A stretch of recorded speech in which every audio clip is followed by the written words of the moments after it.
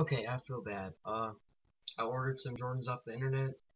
Not gonna say where, but apparently they were fake.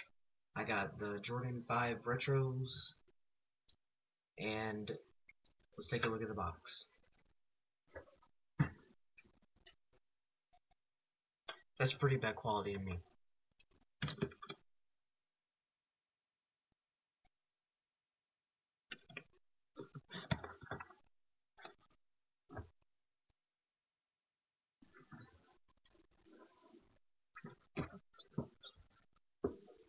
As you can tell, the box is all smashed up and stuff, and that's not on the real 5 box. And the shoes barely even fit in the box, too. So here they are.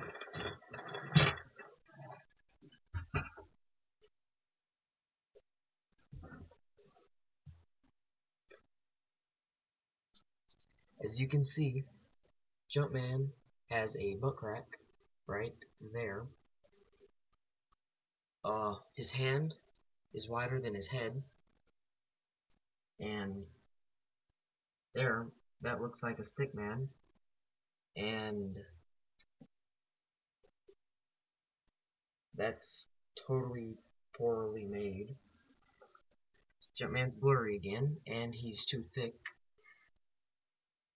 This part right here is pretty real, so is this part, but other than that, it's totally fake. I mean, you can tell, like, this part right here is all thin and stuff. I mean, look at that then. I mean, it's like ridiculous. Well, there, now it's better, but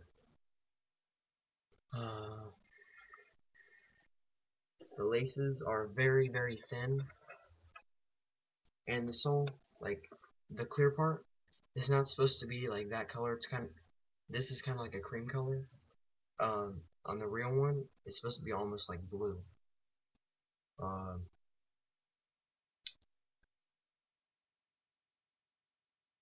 the 23 is not stitched very well.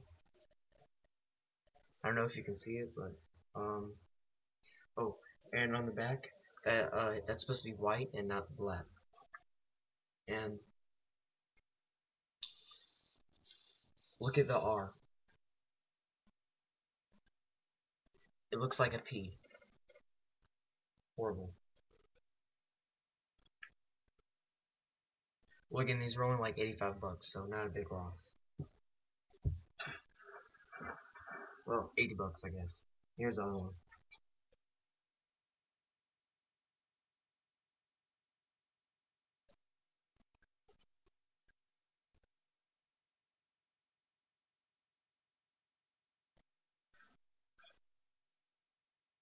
So,